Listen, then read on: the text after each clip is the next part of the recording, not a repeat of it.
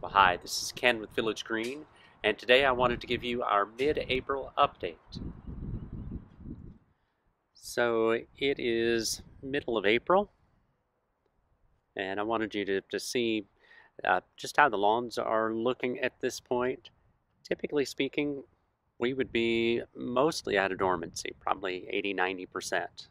We'd have warm enough weather where we'd need to be mowing on a weekly basis, and the grass would be actively growing.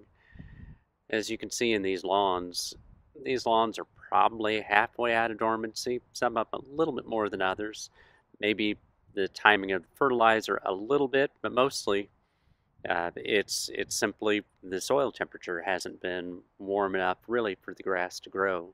This time of year, folks will ask me, well, when is my grass really going to start growing? And the best answer I can give is when Mother Nature says it can.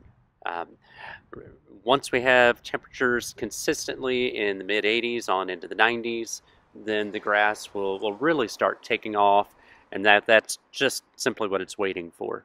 St. Augustine will green up a little bit faster than Bermuda usually, but even this is the St. Augustine lawn, and even it is not, it's only barely coming out of dormancy. We're probably we usually really start seeing our best growth and everything really growing by leaps and bounds. The plants, everything. Usually that's consistently mid-May and just a little bit later.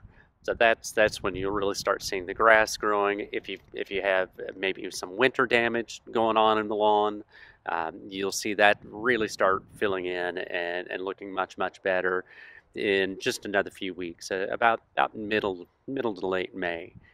So that's where we are right now in our spring update. If you like these videos, please subscribe to our YouTube channel and also send them on to your friends and family. This is Ken with Village Green, growing plants, growing people, and growing relationships.